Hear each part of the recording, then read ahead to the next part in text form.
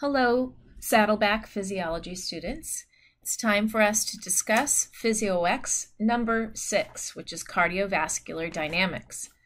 This PhysioEx best represents information that you're learning from your vessels and hemodynamics lecture. In that lecture, you learn about Poissonier's law. As always, you should read the introduction for each PhysioEx as well as the introduction for each activity. In the introduction for this PhysioEx, you learn about Poissonier's law, which is shown here. Q, with a dot over it, represents blood flow rate. Please remember this is not a velocity. The units are milliliters per unit of time, or liters per unit of time. It's volume per unit of time. P stands for pressure.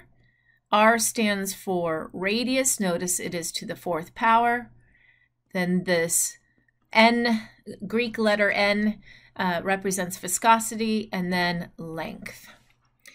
In our first activity, we are going to notice the effect of blood vessel radius on blood flow rate.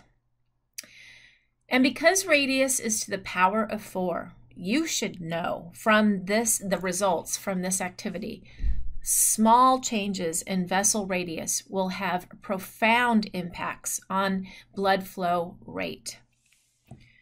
What autonomic nervous system is typically in control of blood vessel radius? It is the sympathetic division.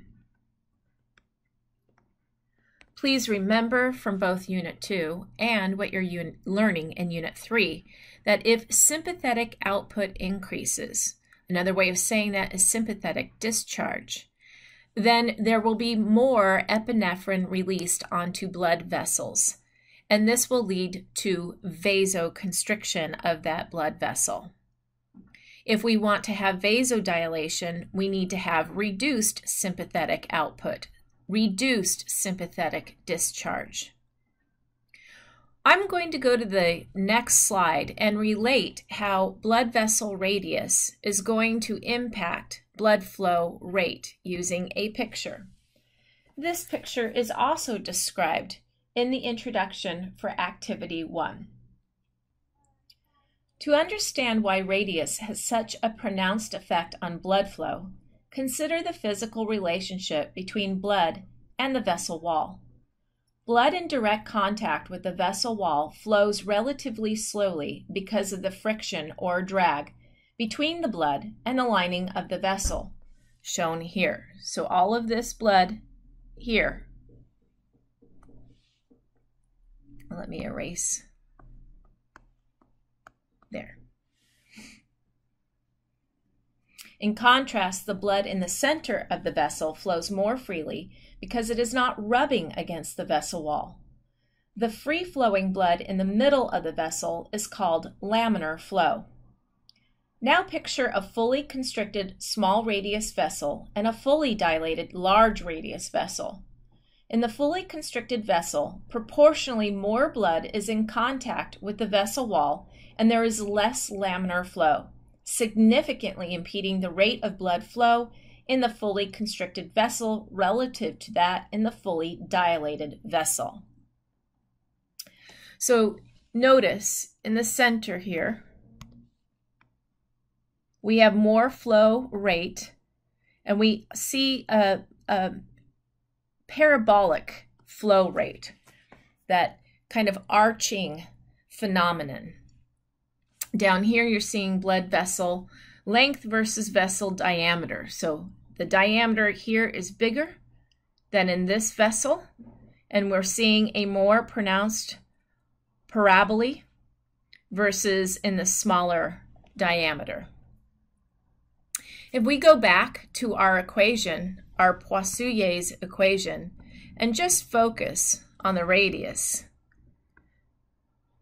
and everything else is held constant, flow related to radius only, we're going to see that as the radius doubles, so if radius, let's say, goes from 1 millimeter to 2 millimeters, In this picture, if we are going from 1 millimeter to 2 millimeters, I know it says centimeters, but we're going to use millimeters, what would happen to our blood flow? If radius goes from 1 to 2, then we are going to see 2 to the power of 4 increase in flow rate. That means there will be a 16-fold increase in flow rate compared to when the radius say was at 1 millimeter. Again, that was a doubling that I just demonstrated. If we see a doubling, then flow rate will go up 16-fold. What if we saw a tripling? What if vessel radius went from 1 millimeter to 3 millimeters? Then that tripling to the power of 4 would give us an 81-fold increase in blood flow rate. So now let's jump to our data for activity 1. Please realize that viscosity was held constant, as was length and pressure. You should be cautioned not to copy the data from this picture. You are not being told in this video which edition of PhysioEx is being used. So this might have been pulled from an older edition than what you're using now. Numbers will be slightly different. So I don't recommend copying them, but do understand the phenomenon would be the same from edition to edition. Let's just look at the doubling of the radius, going from 1.5 millimeters to 3. That's a doubling. Our flow rate went from 4 milliliters per minute to about 64. Remember, I said if the vessel radius doubled, we would see a 16-fold increase in flow rate. 4 times 16 is 64. What if we look at going from 2.5 to say, we use a different color. Let's say we go from 2.5 to 5. Care to guess what 16 times 30.7 is going to give us? I'm sure you have a calculator. 30.7 times 16, again, it's a doubling going from 2.5 to 5. And again, we get about 491, a 16-fold increase in flow rate. What did your curve look like when we did this experiment? Notice that we didn't just focus on doubling of the radius, did we? We went from 1.5 to 2 to 2.5 to 3 to 3.5. So on this picture, this graph, we're seeing all of our data plotted. And we have this J-shaped curve. This type of curve is an exponential curve. It represents that when radius doubled, just to use that as an example, going from 1 to 2, for example, we had a 16-fold increase in blood flow rate. This is not a direct relationship. This is an exponential relationship. We see this J-shaped curve. Now let's move on to activity 2. In activity 2, we were studying the effect of blood viscosity on blood flow rate. Let's look at our equation for PhysioEx. We're going to keep everything in the numerator constant, and we're only looking at viscosity. What causes blood to become more viscous? Well, it's all of the components that you find dissolved in the watery compartment that we call plasma. It also is not just what's dissolved, but what is floating within that extracellular fluid, like our formed elements. And I'll remind you that our number one formed element are the red blood cells. Not only that, but red blood cells are our most numerous cell type in our body. Roughly 1/4 of your cells are red blood cells. So if we see a patient with polycythemia, more red blood cells, we're going to see that this is going to alter viscosity. So red blood cell count, more red blood cells, more viscous. Reduced red blood cell count, reduced viscosity. If we increase viscosity, we will have a reduced flow rate. Why is that? There is an inverse relationship. Flow is in the numerator and viscosity is in the denominator. There is an inverse relationship.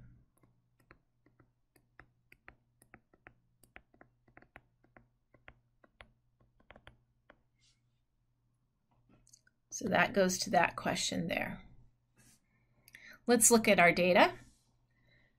Again, we're holding radius constant, length is constant, so is pressure.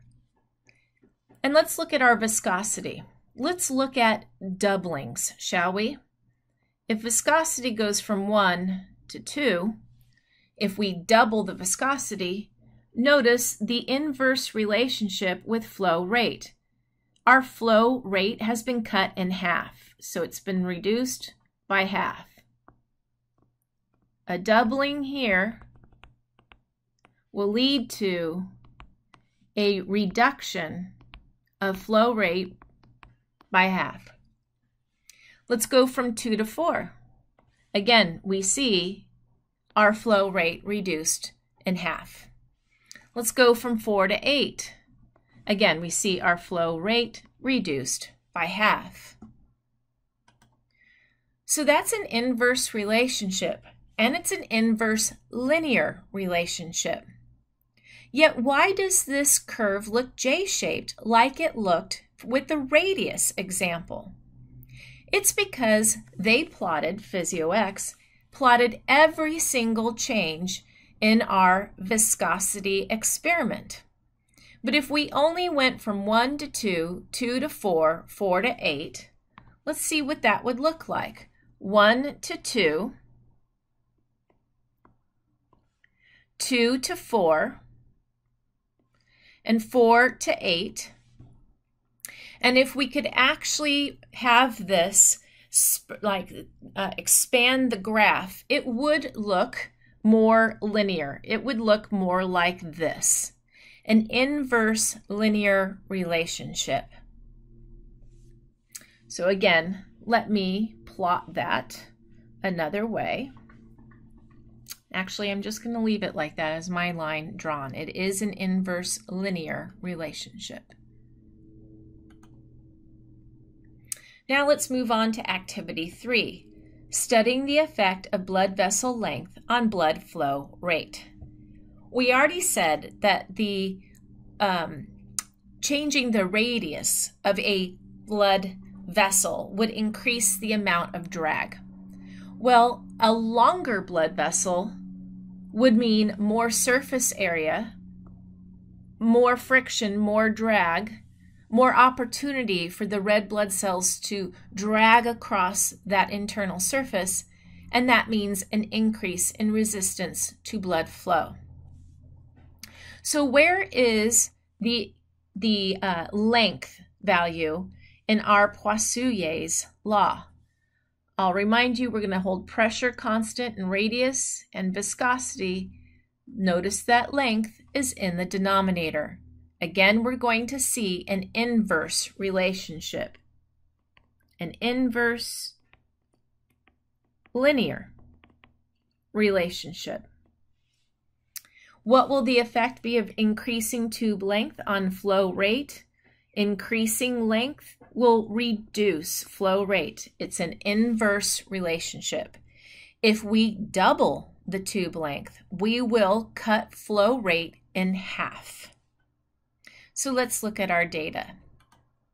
Again, radius is held constant, viscosity is held constant, pressure is held constant. Let's look at changing our length from 10 to 20 to 40. Let's just look at doublings. At length 10 millimeters, we have a flow rate of 90.8 milliliters per minute. When we doubled the length, notice we cut the flow rate in half. When we doubled the length again, we cut the flow rate in half again. Yet again, it looks like we have an inverted J shape. That's because PhysioEx plotted not just the doublings as I referred to on slide 9, but also all the in-between values. So if we look at going from 10 to 20 to 40, we again see more of this direct inverse, I shouldn't say direct, we see more of this linear inverse relationship. Inverse linear relationship. In activity 4, we're looking at blood pressure on blood flow rate. In Poissonier's law, pressure and flow are directly related. They are both in the numerator. So what produces pressure in a closed circulatory system? The pressure is actually started by the heart, the pump. What can contribute to the pressure gradient in the system? Vascular resistance, meaning how vasoconstricted versus vasodilated. For example, if your blood vessels are overly dilated, your blood pressure would go down. There isn't as much pressure being sustained on the blood within the vessels. We'll explore that more in just a moment. So what are we trying to model in this simulation? By changing pressure only, we're going to hold everything else constant. Again, let me jump up a couple of slides. We're going to hold radius constant, viscosity and length. We're only going to see how pressure will alter flow rate. So let's look at our data, and then I'll go back and answer that question. We're holding radius the same, viscosity is the same, length is the same. We're going to change pressure. So if pressure, let's just look at the doublings from 25 to 50, 50 to 100, 100 to 200. When we go from 25, which is a flow rate of 35, to 50 millimeters of mercury, notice our our flow rate doubled. Going from 50 to 100, again, our flow rate doubled. Going from 100 to 200, our flow rate doubled. This is a direct linear relationship. Our graph is sloping upward. It is a direct linear relationship. Let's go back and address these questions on this slide. As I said before, the pressure in the cardiovascular system that is first initiated comes from the contraction of the heart, the force of the contraction. And the vascular resistance will contribute to the pressure gradient. The pressure difference between two ends of a blood vessel is the driving force behind blood flow through that vessel. That pressure difference is a pressure gradient. If the heart changes its force of contraction, the blood vessels need to be able to respond to the change in force. Large arteries close to the heart have more elastic tissue in their tunics, and they can accommodate that change. Remember, those are called elastic arteries. So what are we modeling when we change the pressure? We're modeling the force of inotropy. If our pressure goes up, think of the heart having a greater force of contraction. What will happen if we have a greater force of contraction and hence more pressure? If we double that pressure, we're going to double the flow rate. Let's go back to our data and look at that. We went from 25 to 50 to 100 to 200, and we see that our flow rate, in fact, doubled. Now let's go to PhysioEx number 5, the effect of blood vessel radius on pump activity. Let's ask ourselves, what is a normal heart rate? About 60 to 70 beats per minute. Relaxation and filling of heart chambers occurs during diastole, specifically during the TP segment, as you have learned in your EKG exams.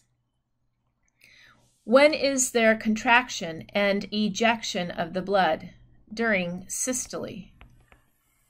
And ejection of the blood from the heart comes from, of course, the ventricles. So this would be occurring shortly after the QRS complex. The amount of time that the heart is relaxed is one of the major factors that determines the volume of blood in the heart chambers at the end of filling. The amount of blood at the end of filling is called end diastolic volume and is usually about 120 milliliters. The volume of blood ejected by a single contraction is called stroke volume, and it is about 70 milliliters. The volume remaining in a ventricle is called end systolic volume, and it's about 50 milliliters. In your lecture, you learned that cardiac output can be determined in 2 different ways. Cardiac output can be determined by multiplying heart rate, which is beats per minute, times stroke volume, which is milliliters per beat. It's an ml. And that gives us milliliters over minute. An output, a flow rate. Cardiac output is a flow rate. We also know from lecture that flow, cardiac output, is related to directly pressure and inversely to resistance. Now, let me solve for pressure in this equation on the right. Pressure equals cardiac output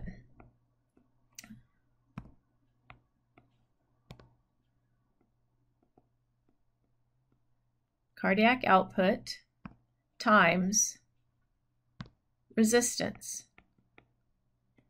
I can substitute heart rate and stroke volume for cardiac output. And that now means that pressure is related to heart rate times stroke volume and resistance. We are going to see in the following experiment that we are going to hold stroke volume constant. We're going to hold stroke volume constant. We're also going to hold pressure constant.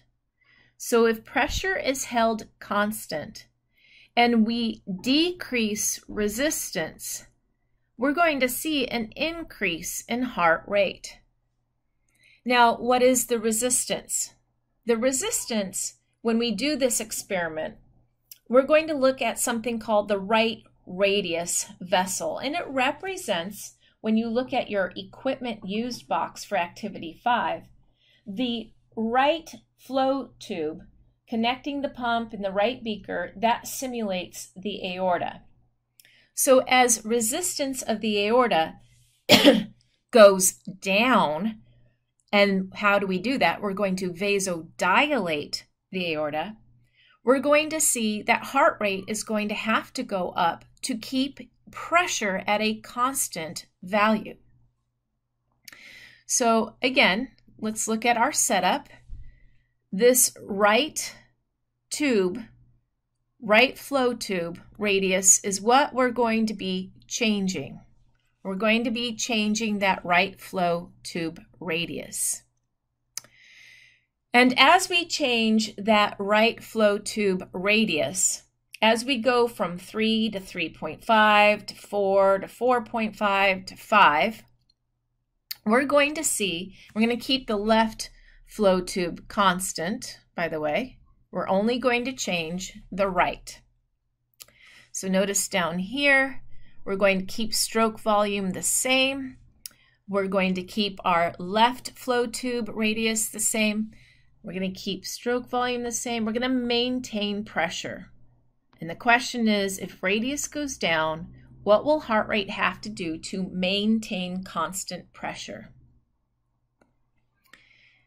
And if you look at your data, you might have seen that as we go from 3.0 milliliters to 3.5 to 4 to 4.5 to 5, then we're going to see our pump rate, our heart rate, so that's heart rate, goes up. And as heart rate goes up, to maintain that pressure,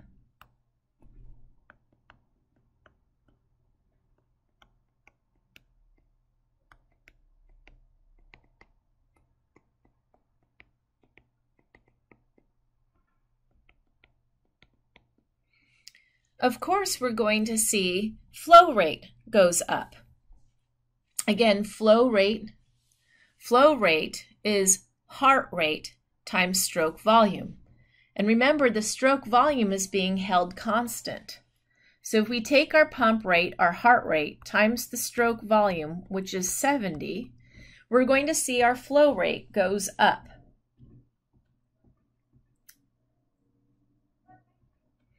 So we're going to see values like 6,607.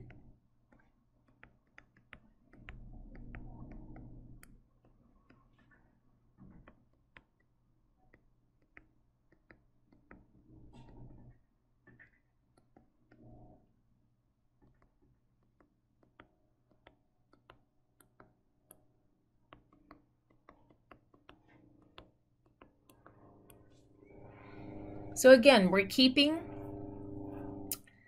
trying to keep pressure constant. We are keeping stroke volume constant. And the question is, if the resistance in the vascular part of this closed circuit goes down, and that means we're vasodilating, and we have to maintain a constant pressure, then our pump rate is going to go up. That represents our heart rate. And this, of course, will lead to a greater flow rate. Flow rate is heart rate, pump rate, times stroke volume. And that was held constant. That stroke volume was 70 milliliters per beat. Now let's move on to activity 6. In activity 6, we were studying the effect of stroke volume on pump activity. What does that mean? Well, now we are going to go back to our equation, cardiac output equals heart rate times stroke volume. We are going to keep cardiac output, which is our flow, that's our Q with the dot over it, we're going to keep that constant. It's going to be about 5 liters per minute. Now, what factors can affect stroke volume? And this was from your cardiac cycle lecture. Let's start with contractility. Contractility refers to the amount of calcium availability. If we have more calcium activated calcium release, more calcium means more removal of inhibition from troponin and tropomyosin, and more opportunity for actin and myosin to interact, leading to more power stroking and a greater force of contraction. A greater force of contraction means a greater stroke volume. But what is preload referring to? Preload refers to how much filling has occurred of the ventricles. We think of the TP segment. We think of how long the ventricles have to rest and fill. We think of venous return. And again, this came from your cardiac cycle lecture. So more time for filling, more preload, and we get more of the Frank-Starling mechanism.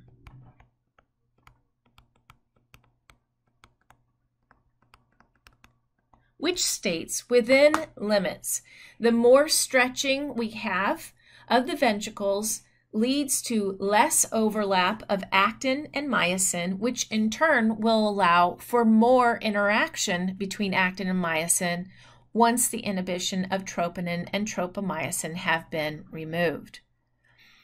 If the actin and myosin have more opportunity to form cross bridges and power stroking, then we're going to get a greater force of contraction. Afterload. What is afterload? So afterload refers to the resistance in the vascular system, meaning the resistance in the systemic system if we're thinking about the left ventricle. It's the amount of force that the ventricles would have to produce to overcome the resistance and pressure that's already existing in the systemic circuit. So, blood will only flow from high pressure to low. We've learned that. If a person has high blood pressure, that means higher pressure than normal in the systemic circuit, then there is a higher afterload. And the ventricles are going to have to generate a greater force of contraction to overcome that greater pressure just to get the same stroke volume. Reducing the afterload means that the ventricles don't have to produce as great a force of contraction to get the same stroke volume. So those are key things that can affect stroke volume: preload, contractility, and afterload. And we are going to see this again in the very next activity. So that's why I'm spending so much time talking about these three factors. Okay, so let's go back to the matter at hand.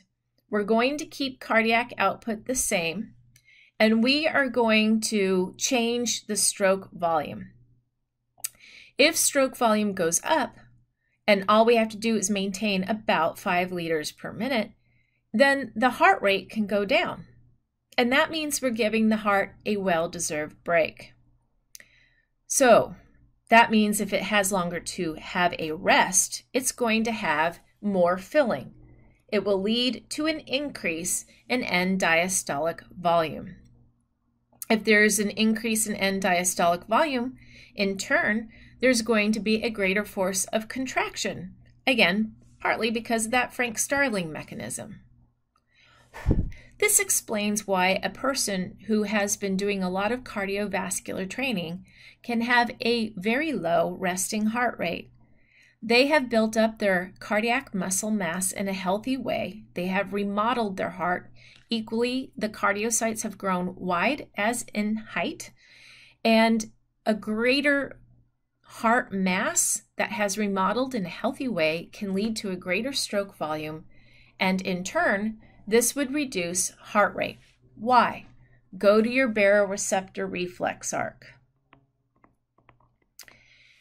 A greater muscle mass of the heart and a healthy remodeling greater muscle mass will lead to a more robust stroke volume. This will be detected as more stretch from the baroreceptors, and they will fire more action potentials through cranial nerves 10 and 9 up to the medulla oblongata. In turn, the medulla oblongata will result in more parasympathetic outflow to the heart. That means a reduced heart rate. So let's look at our data. Again, our flow was held constant.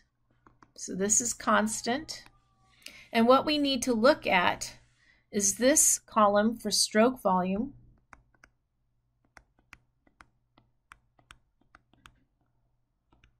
And this column for heart rate. As stroke volume doubled,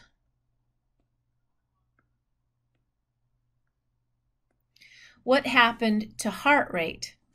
Basically was cut in half.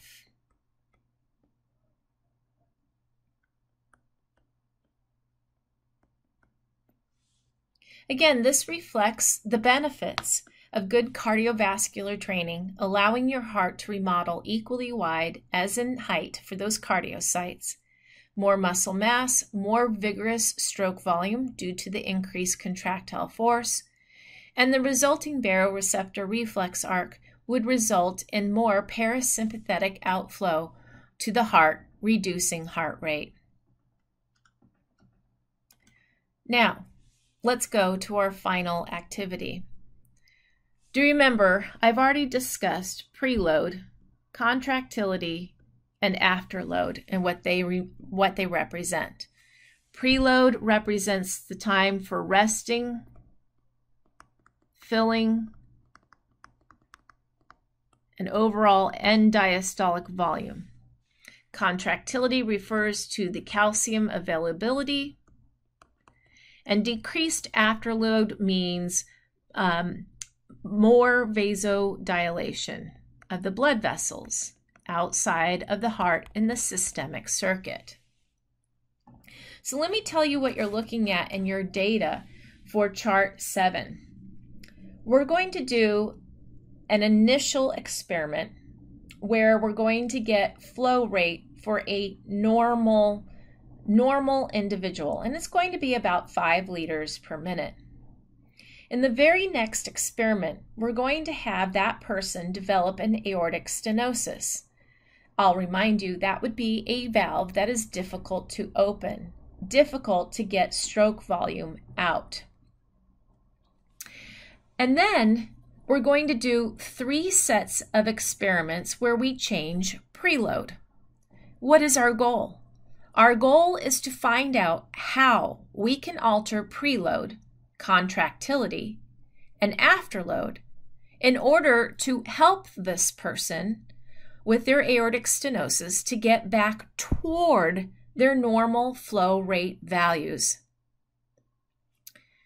So we're going to, again, have a normal set of values. Then, poof, this person is going to have suddenly an aortic stenosis.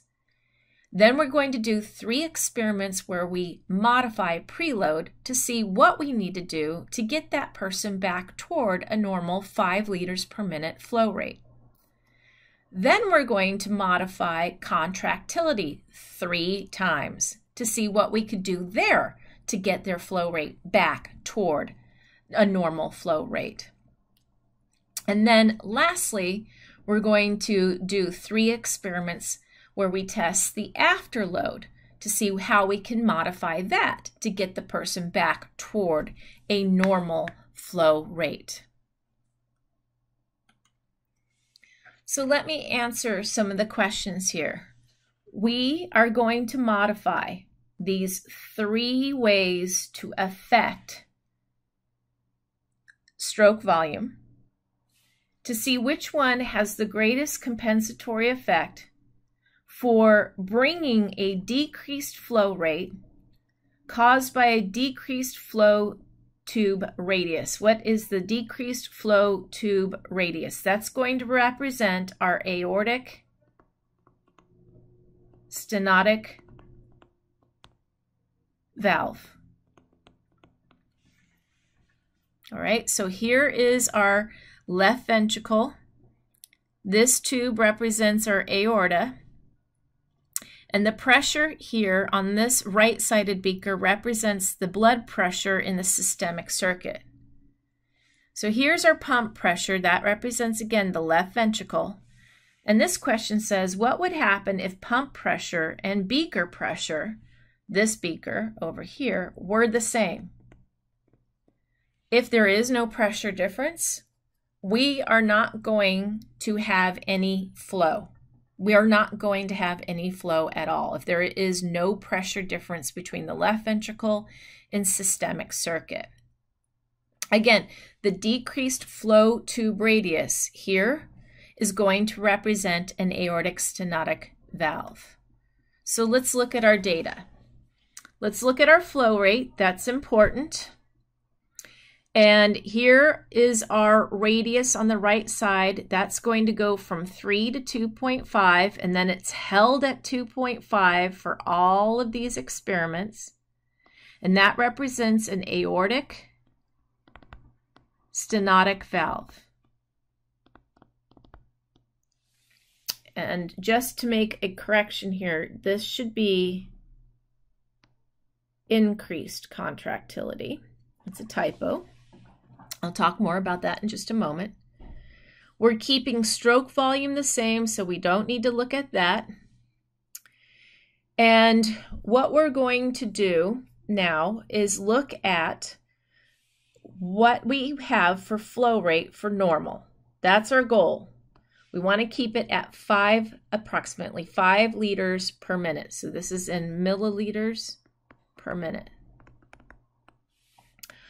Okay, so now in this part here, we have our aortic stenosis, and we've dropped to about 3 liters per minute. All right, so with aortic stenosis, we went down to about 3 liters per minute. Now our goal is to modify preload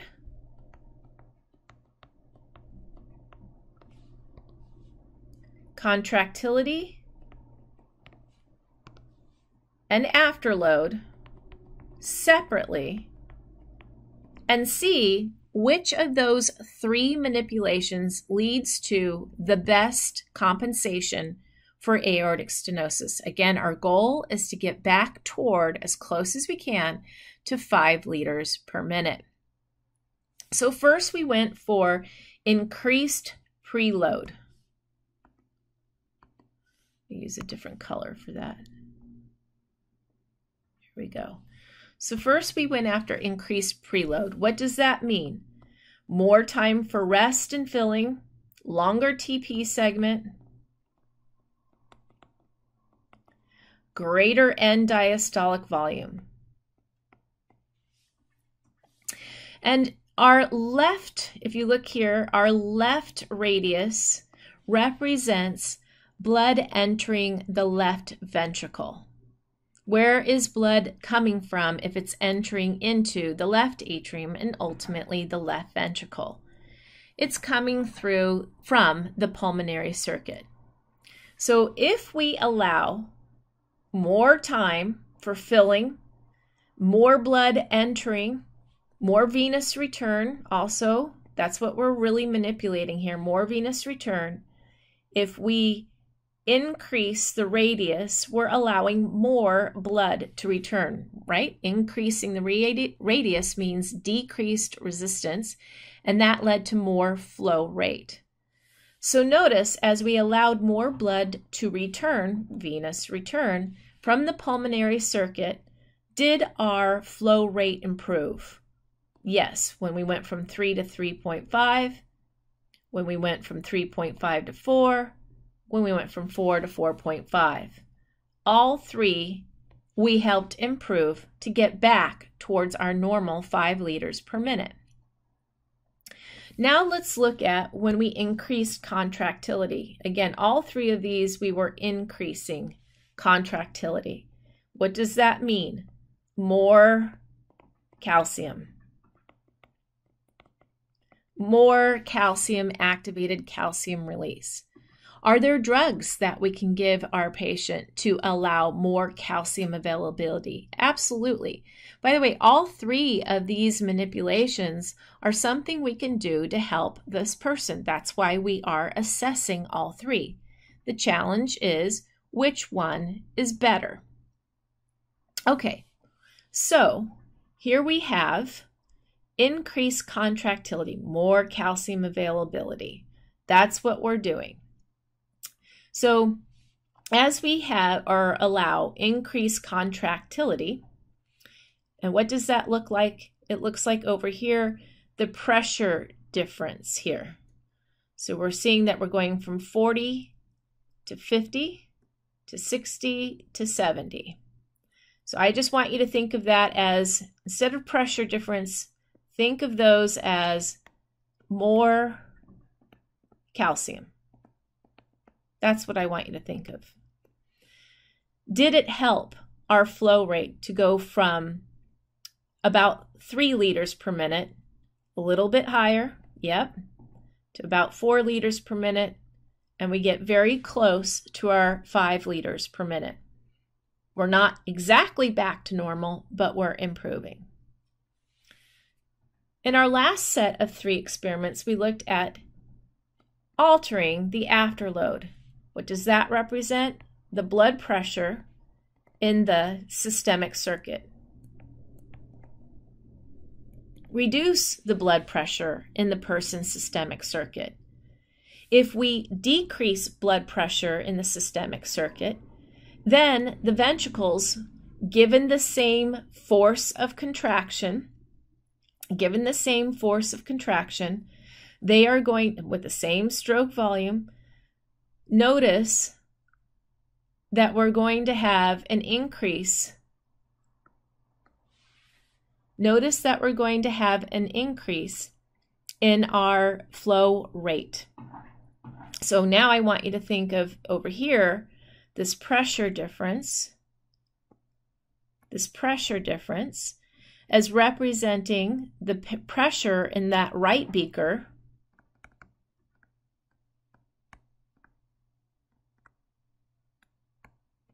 going down.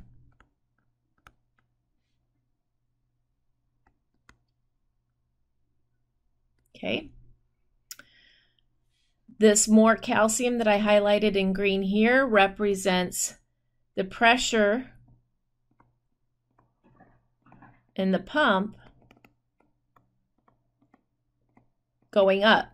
Again, contractility, calcium availability. Okay, so don't let that column of pressure difference confuse you. You need to understand where are we looking for this pressure difference. We're looking for the pressure difference between this pump beaker on the left side versus the systemic beaker on the right side. And notice that as we decreased that pressure for the beaker on the right side representing systemic blood pressure, we again improved the person's, wrong color, the person's cardiac output or flow rate. Now, some of the questions in PhysioEx can be, I would admit, misleading. And it says in one of your questions, which of these 3 modifications led to the best compensation? Well, that's very difficult to answer because notice that 2 of these compensations that we looked at, compensatory mechanisms, led to the same improvement in flow rate. In fact, all 3 of them helped improve the flow rate. 2 of them were a little bit better, but not statistically significant. So I tell my students, I want you to know that manipulating all 3 of these compensatory mechanisms led to improvements. Now, clinically, it's difficult for us to cause vasodilation of the pulmonary veins, to cause increased preload for the left ventricle.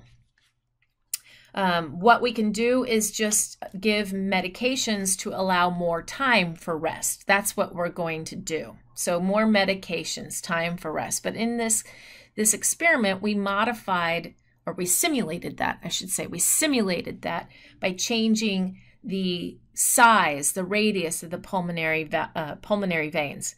That is not something we do. We're going to give medications to increase the resting time. I'll say that a different way. Meds to lower heart rate, longer TP segment, more end diastolic volume. We also can give medications to increase the force of contraction. Now, there is a medication that you've already learned in the previous PhysioEx called digitalis. And digitalis leads to negative chronotropy, positive inotropy. And it actually leads to more calcium availability, which I described in your PhysioEx number 6. So there's digitalis helping us with preload and contractility. What about afterload? Well, if the person has high systemic blood pressure, we can target that through various blood pressure medications. For example, you're going to learn in lecture unit 4 that we can give diuretics to reduce blood volume, and that in turn would reduce blood pressure.